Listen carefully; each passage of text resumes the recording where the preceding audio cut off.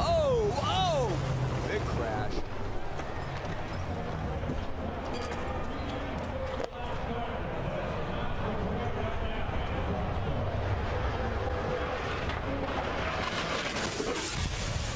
You saw Antron Brown, the driver of the Macro Tools car.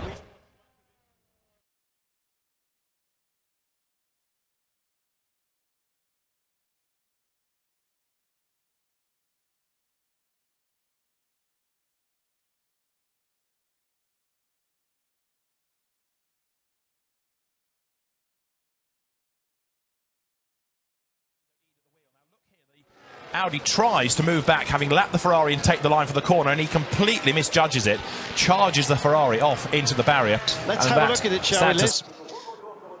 And that is not a place where you want to go off, and you can see that wet grass is still so damp. He actually accelerated when he hit the grass. That is a huge hit, and the S is a portion of the circuit that's flat in most vehicles and very, very fast. I question if he maybe just clipped a wheel off the side.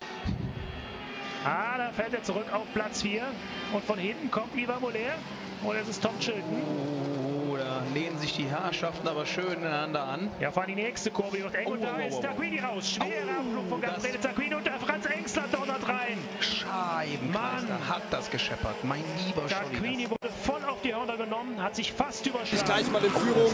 Luca Ludwig biegt als erster ein und da wird ein Mercedes SLS aber mal richtig getroffen und der geht mal gleich übers Dach und bleibt kopfüber. Kommt dann, zieht ganz nach außen mit den grünen Markierungen. Lance David Arnold trifft da hinten. Dann entsprechend das Auto von Black Falcon. Robert Renauer sitzt da am Steuer, der sich das Cockpit mit Kenneth Hyatt teilen wollte. Aber das sieht nach einem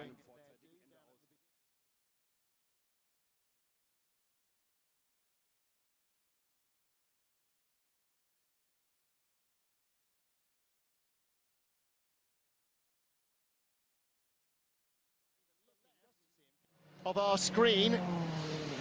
Yeah, Bernani makes a good start. Coronel tries to cut him off. He just tries to keep closing the door. He can feel Bernani's there, but keeps trying to come across on him. Unfortunately, I think Coronel fell on his own sword on that one. You can't close a door when someone's there.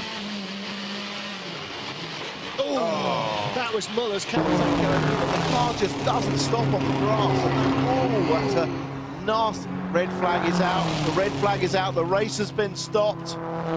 There's only one lap to go, but there are 2 laps.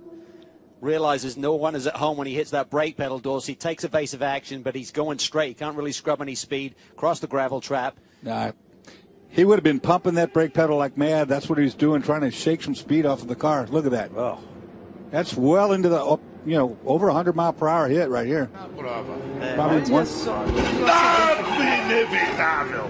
Inevitável essa batida aqui.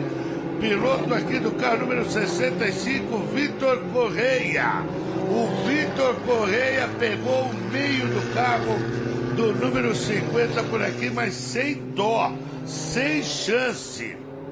Parece que os pilotos estão bem, né? Essa é a nossa principal preocupação agora. Então, mas o carro com certeza aí, os dois ficaram bem danificados. Graças a Deus aí, tá tudo certo com os pilotos, estão saindo bem do carro, mas foi uma panca forte mesmo, hein? Tá. E é estranho, porque parece que ele ficou...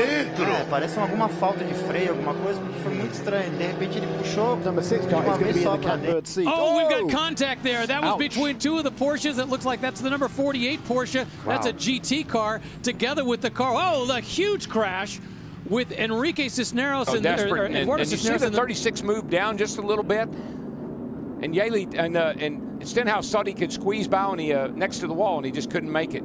And this kid's ugly. Watch his thing. Right on top of Ryan Newman. Hadn't Ryan Newman had cars on top of him before here? I think the 2009 race. I think you're right. Brad Keselowski and Carl Edwards coming to the checkered flag. Boyer's 15 comes up, clogs the track. This could be ugly. Back up across the track, big damage. A number of cars collected. Dave Blaney, Greg Biffle.